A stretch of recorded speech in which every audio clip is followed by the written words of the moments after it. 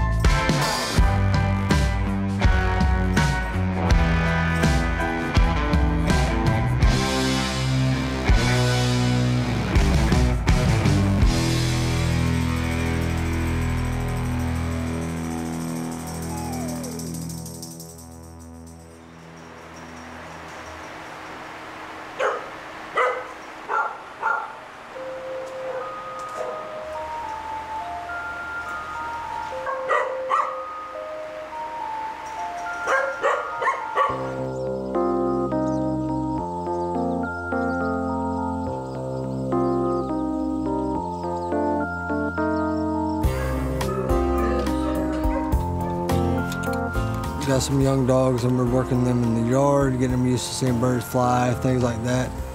I'm showing them what I'm asking before I ask them to do it. Because let's say that I was adopted and my parents spoke Japanese and I didn't, and they reprimanded me for something that they asked me to do and I didn't know what they're asking me to do. That leads to apprehension. In the show pup stage, I'm showing these dogs what I want them to do. We're trying to have the best dogs that you can have.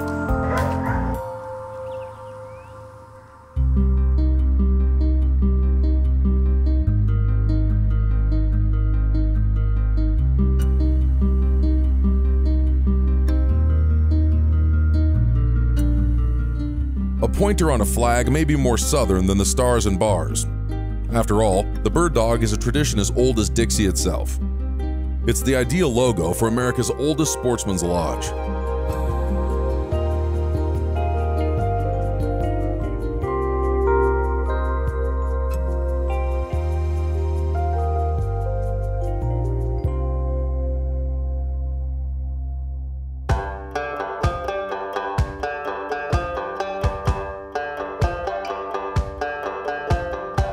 "30 minutes north of Jacksonville, Florida, and 5 hours from Atlanta. Cabin Bluff is in tiny Woodbine, Georgia. It sits on the Intracoastal Waterway, a short run from the Atlantic. It was founded in 1827 as a private hunting club and has only been open to the public since 2010. Being private for that long was really a blessing for us because it allowed Cabin Bluff to not change until you reach the main compound and you see these cabins, and in the background you see the Intracoastal Waterway and Cumberland Island. And you have this sense of wonder, where am I? You know, how did I miss this place living just down the road? Places like this just don't exist. They're not out there. 24,000 acres of pine, oak, marsh, millet, and vein-like tributaries fed by the Cumberland River. Cell phones aren't welcome here. Instead, the wild vintage vibe envelops you like an antique cocoon. We're in this environment where we're actually kind of the visitors. This habitat's been here for so many years, and the wildlife really called us home, and we're sensitive to managing that and enjoying it.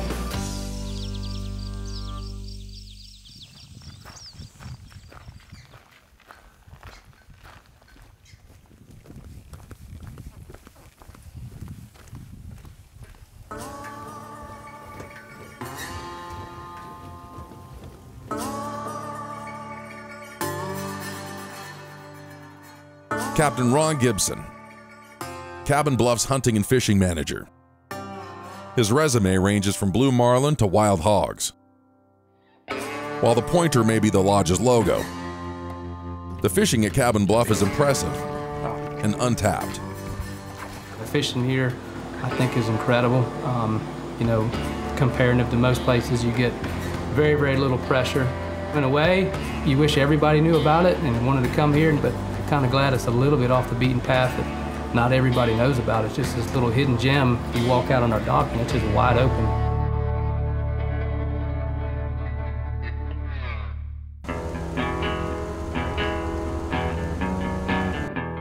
The activities here are varied, and sometimes the guests require as much training as the dogs. There wasn't really a worst. I mean, it was all around pretty sad, yeah.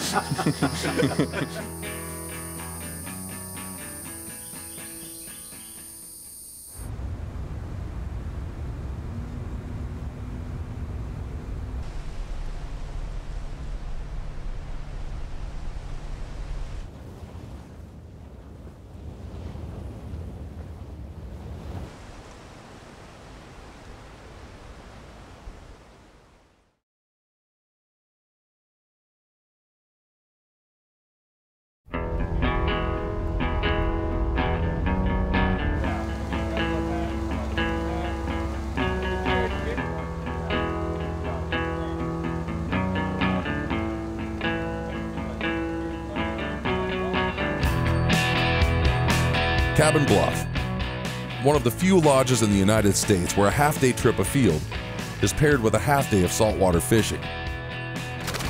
It's like the official resort of your bucket list. But first, guests should sharpen their skills with shooting instructor Troy Anderson. Pull. Pull.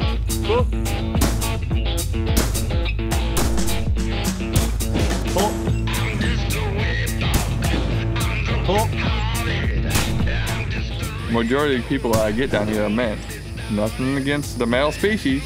We don't listen, we don't take orders. That's why I prefer women, because they listen a lot better and they make better shoots.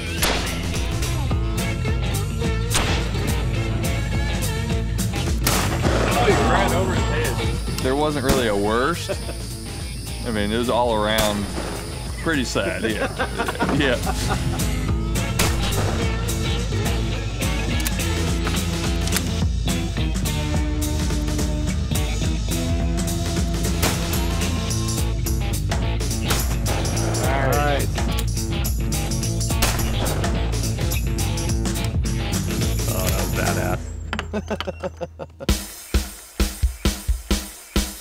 In the PM, Ron takes us out into the Cabin Bluff fishery. Let's review the checklist.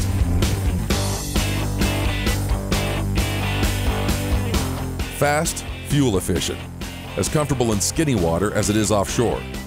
The Yellowfin 24 Bay. For power, the Mercury 350 Verado is the outboard of choice. The Simrad NSS 12 Evo 2 delivers HD structure scan and broadband sonar through its 12-inch multi-touch display. For rough, rugged, leak-proof, and long-lasting, it's Yeti and nothing else. Penn has the best in light tackle for inshore success. Costa has been making sunglasses specifically for the saltwater angler for 30 years. A custom fiberglass replica by King Sailfish Release Mounts captures your trophy catch down to the finest detail.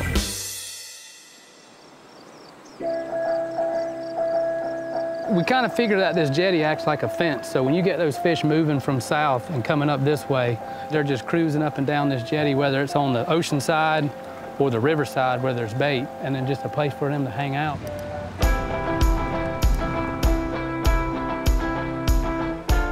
This time of year, redfish ride the dramatically rising and falling tides to feed at oyster bars and in potholes and flooded marshes. Live baits usually score with greater frequency. That is on the smaller side, actually. Yeah. Generally, they're 38, 40-some inch fish, usually pretty good sized fish, but it's still a red. It's good to see them out here, though. Holy moly.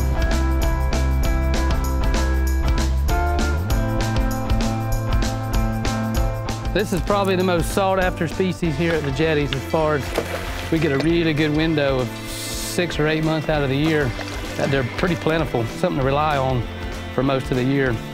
Or a good in-between of tarpon fishing is generally a nice, happy surprise.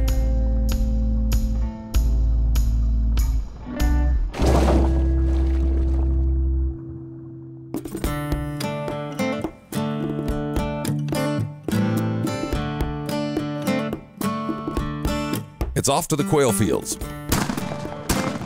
And then, a couple species that won't fit in a setter's mouth.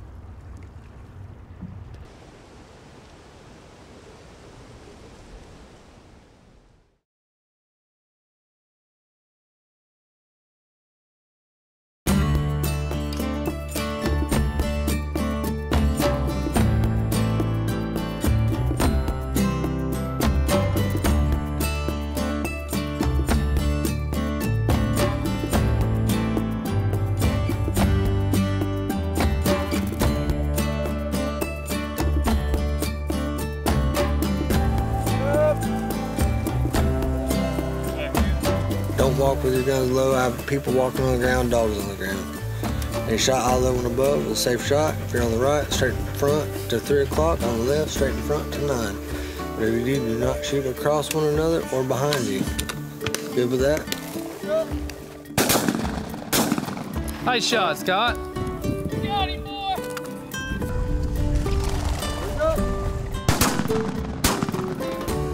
Pretty much everybody that comes through here is going to want to go on a hunt. That's when that tarpon season ends and that summertime fishing of on the beach is over. I mean, this is a great way to transition in the wintertime, you know, to guide and quail hunts. And really, any good seasoned veteran quail guide is going to tell you for them, it has nothing to do with the birds, but it's all about the dogs.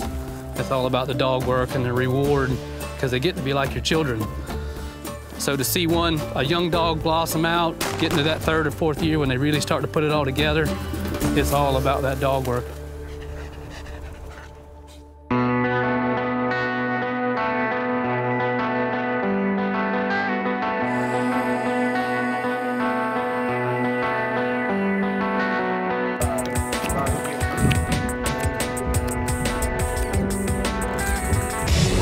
Sharks, and there's no shortage of them.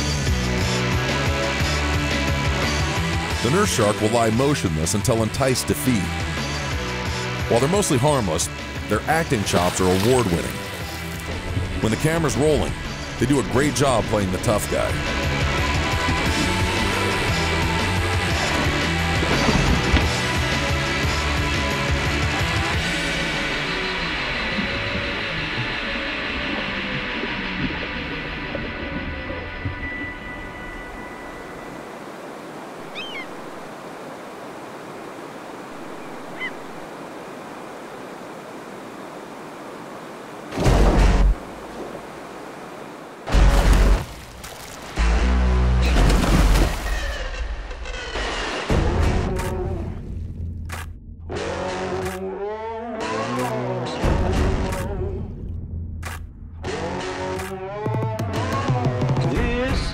The last time I could feel that burning deep inside. Living on the edge with the beat of the drums playing in my head, with the beat of the drums rushing through my skin.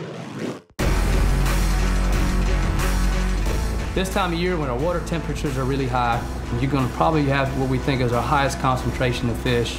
This is the time of year that most of the spawn is over with, so you don't have to worry about losing those fish for a few days to go offshore and then come back.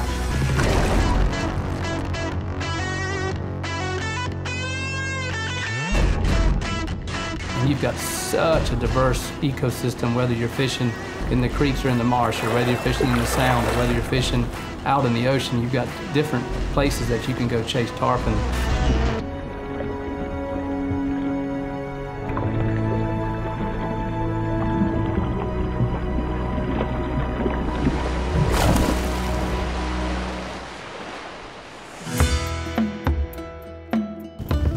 Summer in southeast Georgia means coon sightings galore. But seeing them and boating them are two very different endeavors.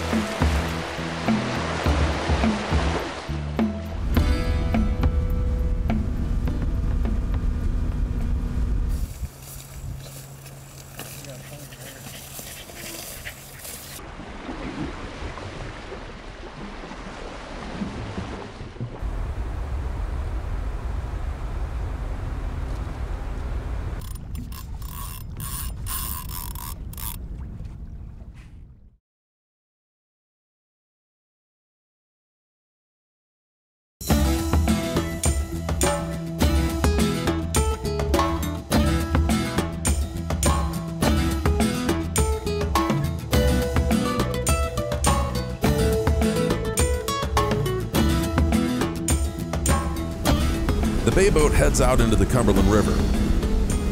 Cabin Bluff's pool umbrellas aren't visible from this spot, but the fuel bill isn't a backbreaker either. A bait jailbreak. They're being hunted by something big.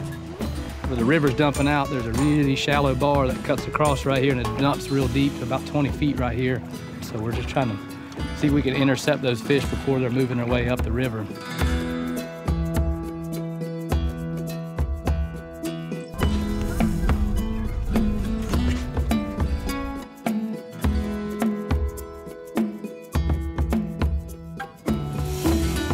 All right. Got a poon, gentlemen. Tarpon. That's a pretty good fish, too. Coming at us. Woo! Oh, went in.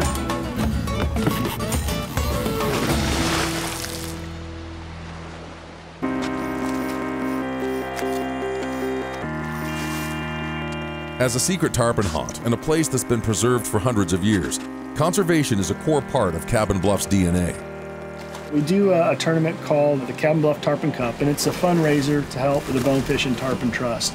In the last few years, what we've tried to do for them is when we're catching tarpon, pulling some scales and help them with their DNA research. Last year, they started another program where they were putting trackers in fish so they could learn a little bit more about their migration patterns. It's great because the BTT, they'll come up and they help also educate guests and what they're doing, and I think it furthers their cause as well by having more people know what they're trying to accomplish and support their mission.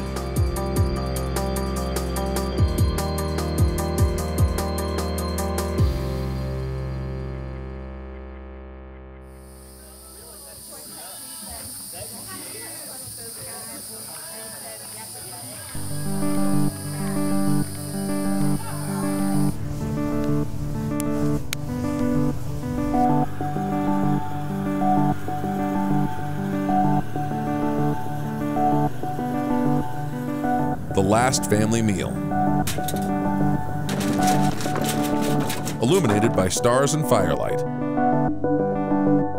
Steamed oysters and quail.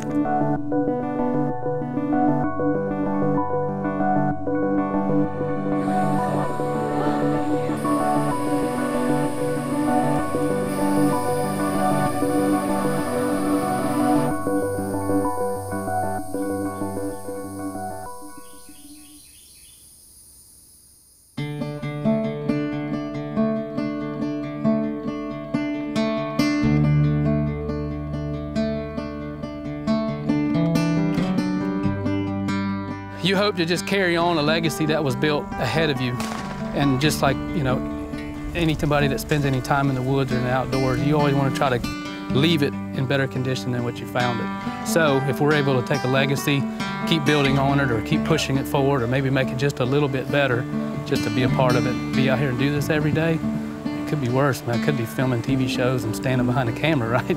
That's good.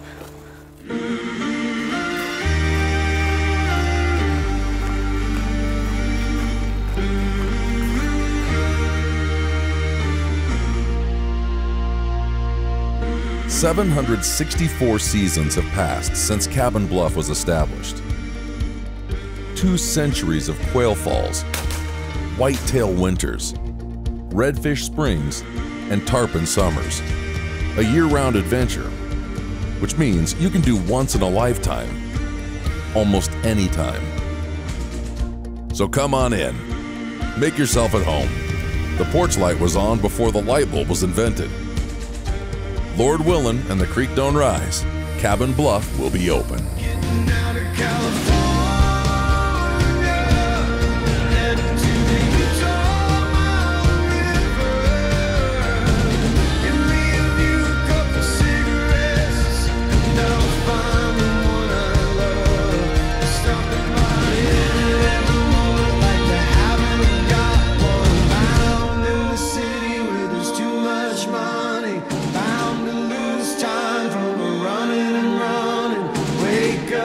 Child that the soul rained on.